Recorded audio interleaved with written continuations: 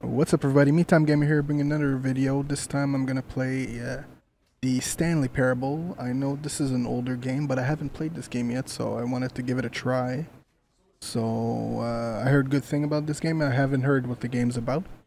So let's get started. Roll the intro.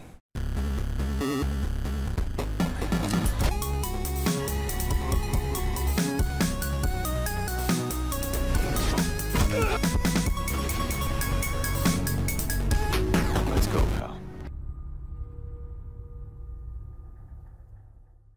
Alright, so we'll get right into it.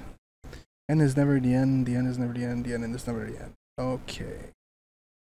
Start off a crazy town.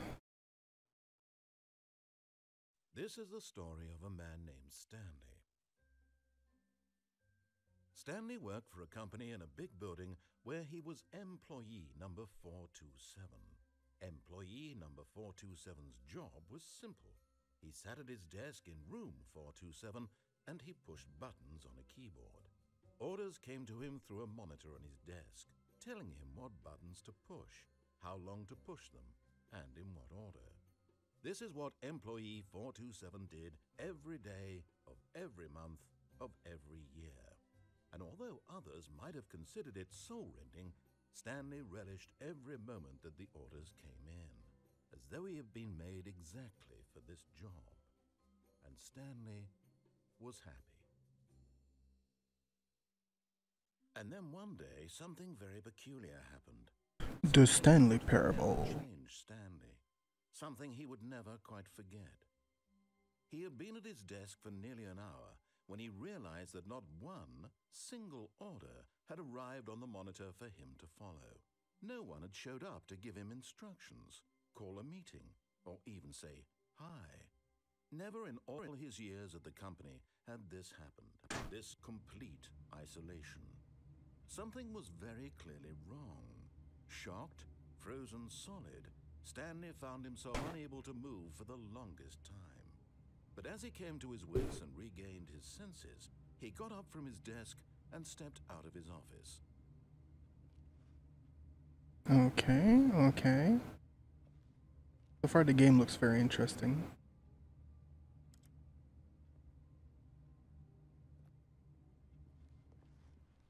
All of his co-workers were gone. What could it mean? Stanley decided to go to the meeting room. Perhaps he had simply missed a memo.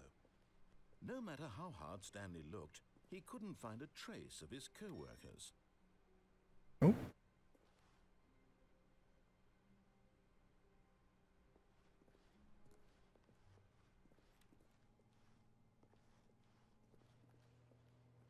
There he is, everybody. God damn it.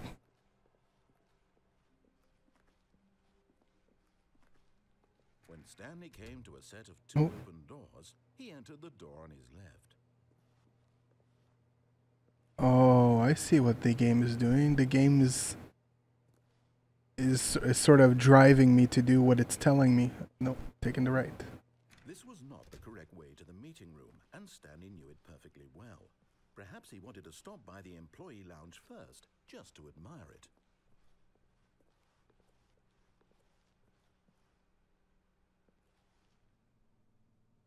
Ah, yes, truly a room worth admiring. It had really been worth the detour after all. But eager to get back to business, Stanley took the first open door on his left. No. No. Stanley was so bad at following directions, it's incredible he wasn't 5 years ago. Let's see what the game is going.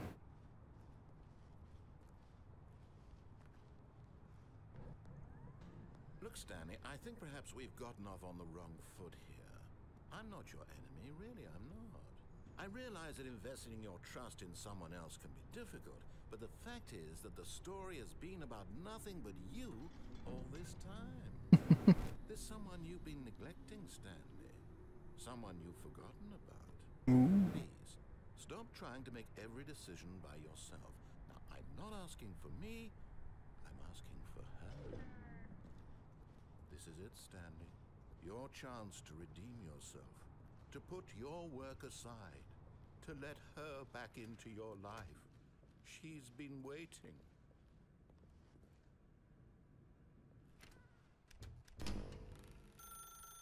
That's her, Stanley. You need to be the one to do this, to reach out to her. If you can truly place your faith in another, then pick up the phone.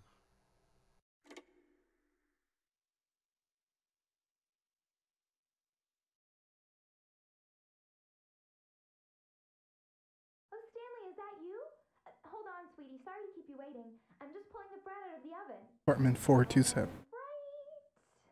Okay, there we go. All right, now, I want you to come in and tell me all about your day. Gotcha. Oh, come on. Did you actually think you had a loving wife who'd want to commit their life to you? I'm trying to make a point here, Stanley. I'm trying to get you to see something. Come inside. Let me show you what's really going on here. No. Sorry, but you're in my story now. Uh-oh. This is a very sad story about the death of a man named Stanley. Uh-oh. Stanley is quite a boring fellow.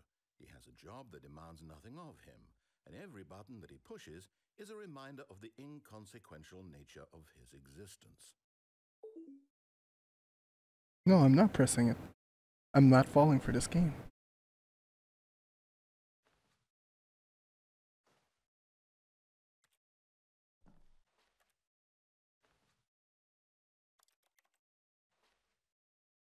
God damn it. Pushing buttons, doing exactly what he's told to do. Now he's pushing a button. Now he's eating lunch. Now he's going home. Now he's coming back to work. One might even feel sorry for him, except that he's chosen this life. Damn it. And not my fault for your tyranny. This game's pretty though for an older game. I think it's it's a 2012 game if I remember. Pretty game. So far the premise of the game's pretty good. In his mind, he can go on I like the premise. adventures. From behind his desk, Stanley dreamed of wild expeditions into the unknown, fantastic discoveries of new lands. It was wonderful. And each day that he returned to work was a reminder that none of it would ever happen to him. God damn it. And so he began to fantasize about his own job. First, he imagined that one day while at work, he stepped up from his desk to realize that all of his co-workers, his boss, everyone in the building had suddenly vanished off the face of the earth. The thought excited him terribly. So he went further. He imagined that he came to two open doors and that he could go through either. At last, choice.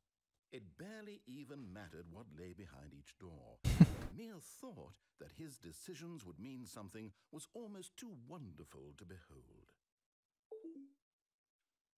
God damn it. There has to be something I can do here.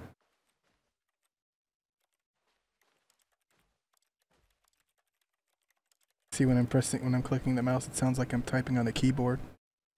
You son of a bitch. He wandered through this fantasy world. You son of a bitch. Many possible paths and destinations.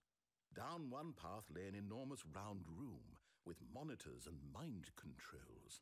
And down another was a yellow line that weaved in many directions. And down another was a game with a baby. And he called it the Stanley Parable.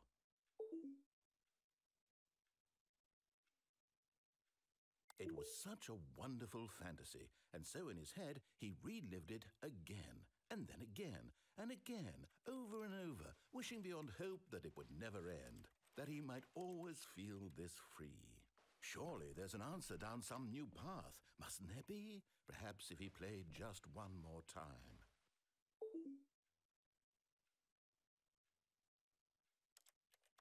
What happens if I wait a bit?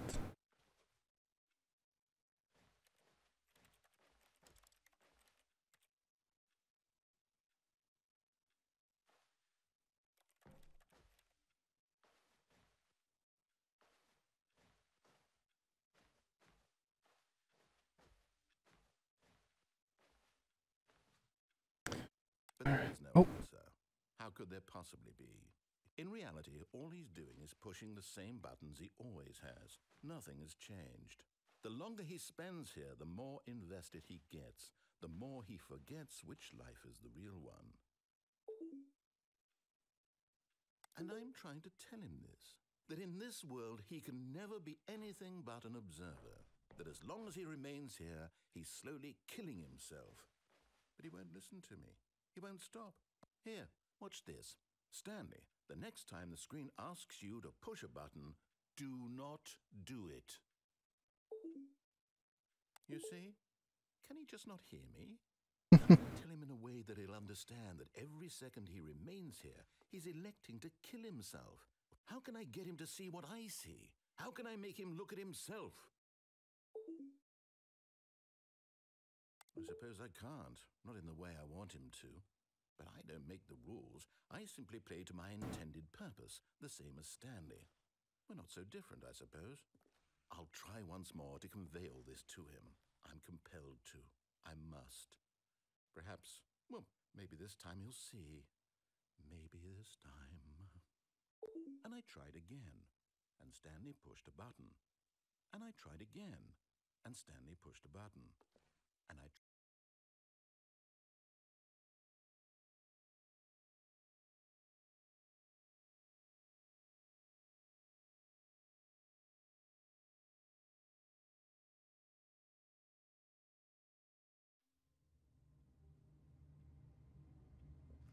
Okay.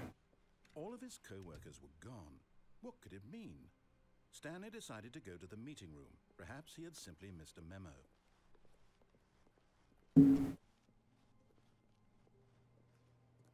Okay, now we'll follow the instructions, see what happens.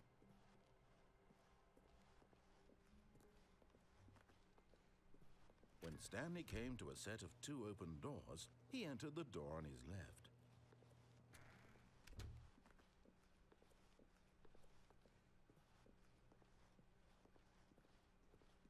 Yet there was not a single person here either. Feeling a wave of disbelief, Stanley decided to go up to his boss's office, hoping he might find an answer there.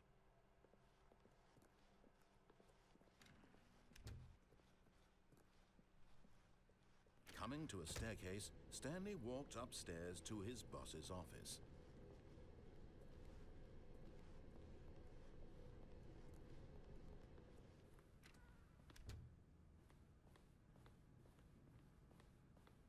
Stepping into his manager's office, Stanley was once again stunned to discover not an indication of any human life. Shocked, unraveled, Stanley What is going on? Belief, who orchestrated this? What dark secret was being held from him? What he could not have known was that the keypad behind the boss's desk guarded the terrible truth that his boss had been keeping from him. And so the boss had assigned it an extra secret PIN number, 2845. But of course, Stanley couldn't possibly have known this.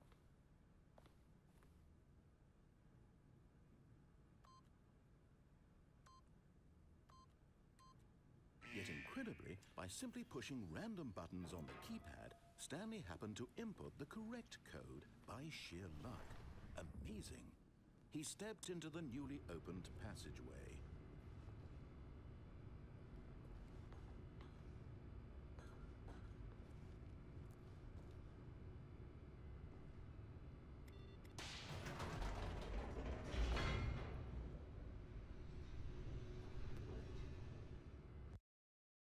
Descending deeper into the building, Stanley realized he felt a bit peculiar. It was a stirring of emotion in his chest, as though he felt more free to think for himself, to question the nature of his... Not really. Why did he feel this now, when for years it had never occurred to him? This question would not go unanswered for long.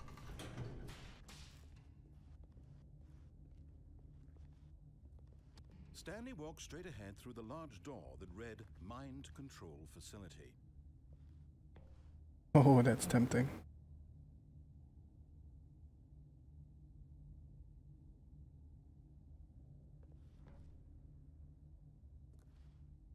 We can do this after. We'll see what happens.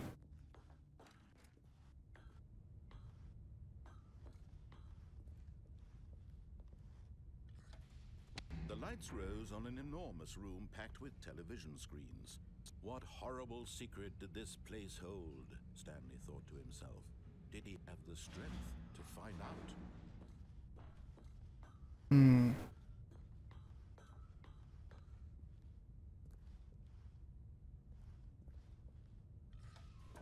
Now the monitors jumped to life, their true nature revealed. Each bore the number of an employee in the building, Stanley's co-workers. The lives of so many individuals reduced to images on a screen, and Stanley, one of them, eternally monitored in this place where freedom meant nothing.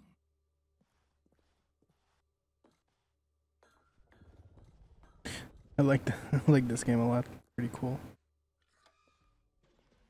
This mind control facility, it was too horrible to believe. It couldn't be true. Had Stanley really been under someone's control all this time? Was this the only reason he was happy with his boring job? That his emotions had been manipulated to accept it blindly?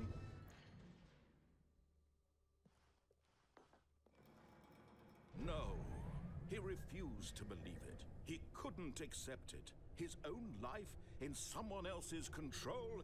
Never! It was unthinkable, wasn't it? Was it even possible? Had he truly spent his entire life utterly blind to the world? Tell me what's going on. It was the proof, the heart of the operation. Controls labeled with emotions, happy or sad or content. Walking, eating, working, all of it monitored and commanded from this very place. And as the cold reality of his past began to sink in, Stanley decided that this machinery would never again exert its terrible power over another human life. For he would dismantle the controls once and for all. I press the shiny red button.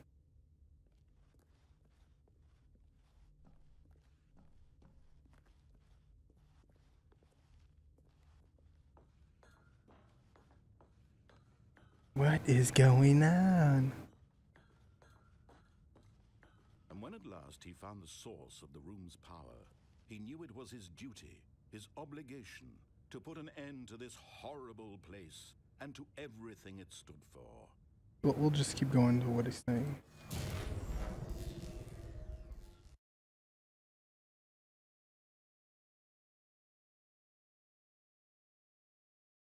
Did I die again? Am I going to restart in my office?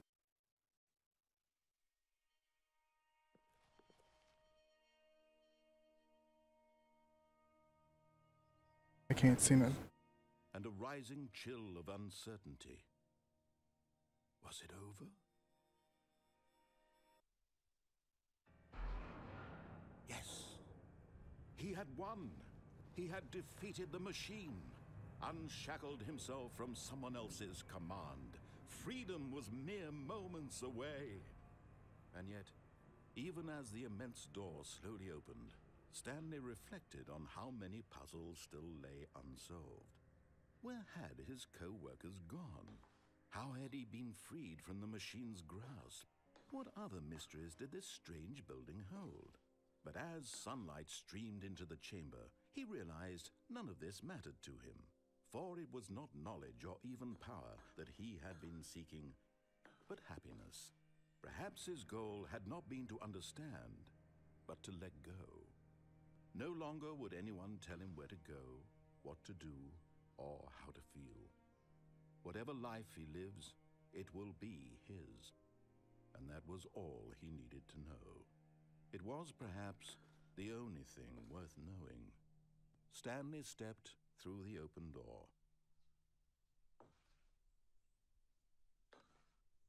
Stanley felt the cool breeze upon his skin, the feeling of liberation, the immense possibility of the new path before him. This was exactly the way, right now, that things were meant to happen. And Stanley was happy.